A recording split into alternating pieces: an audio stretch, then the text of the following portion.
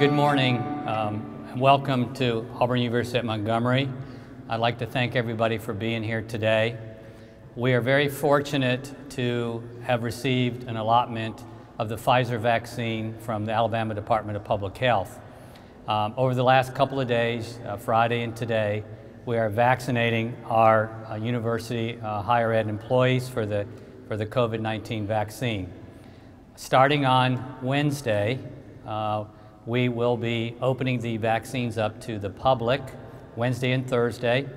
But it was a reminder, the public has to qualify under the 1A, 1B category for the Alabama Department of Public Health. It looks like we'll be able to have somewhere between 1,000 and maybe 1,200 vaccines to be able to give out to the public.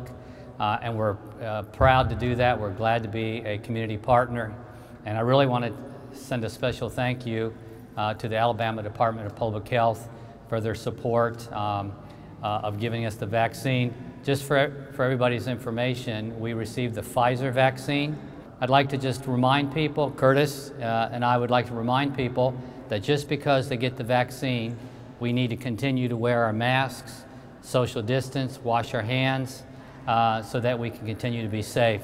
So right now, we've received about 1,900 first vaccines, okay? And the plan is we need to give all those shots out, and then we can then ask for the second round of the vaccines.